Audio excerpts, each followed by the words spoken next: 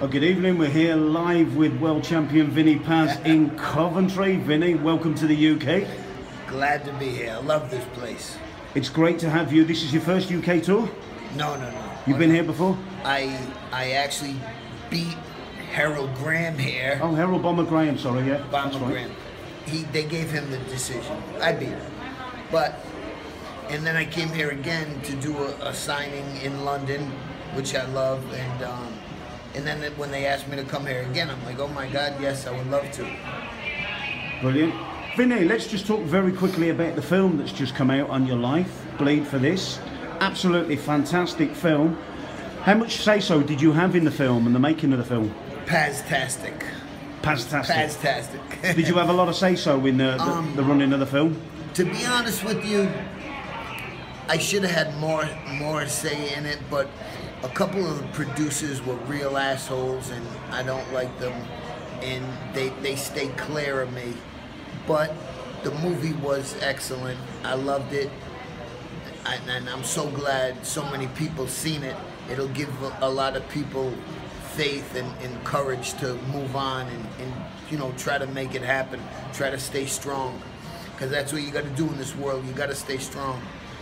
The film portrays more on the life of the incident that you had with boxing and how you recovered and came back all positive and all strong and absolutely fantastic. I want to know, other than the incident that you have, what was the highlight of your career? What was the main pinnacle? What rocked your boat? I thought for me, beating Gilbert Delay, undefeated in 30 pro fights, coming back after losing all the lightweight fights. I couldn't make the weight. They wanted to count me out. They wanted me to quit fighting. I just thought it was the greatest fight of my life, and real inspirational for a lot of people. I moved up 3 weight classes, and I was a world champion again. I didn't think it could get any better, and that's when I got in the car accident.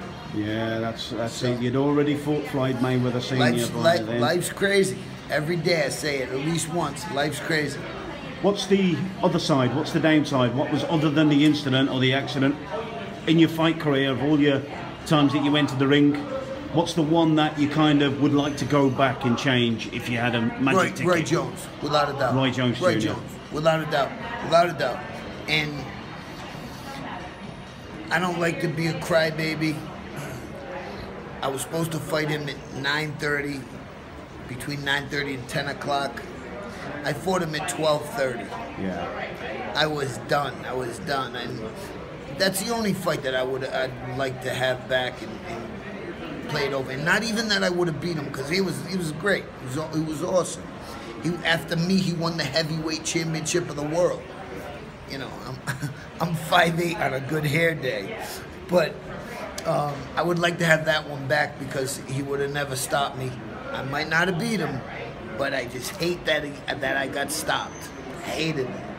Was there anyone on the target that you wanted to fight but never got a chance to line it up? I wanted to fight Arturo Gatti. Gatti. Oh.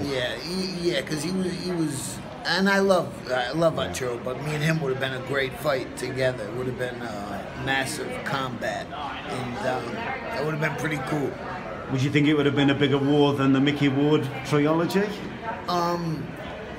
No, because more technical. I would have beat him easier than Mickey Ward beat him, and just like, and I love this. I gotta say it, because me and him go back and forth all the time. Fighter, if you all remember, because it was so far back, he's like, I don't know if I think he's in a wheelchair today, but Boom Boom Mancini,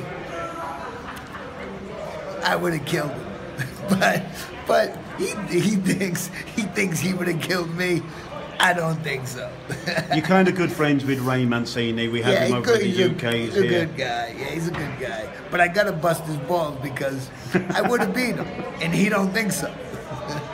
Vinny, I know you're busy. I know it's gone. Thank you ever so much for stopping here with Boxing Show with Jason Lowe.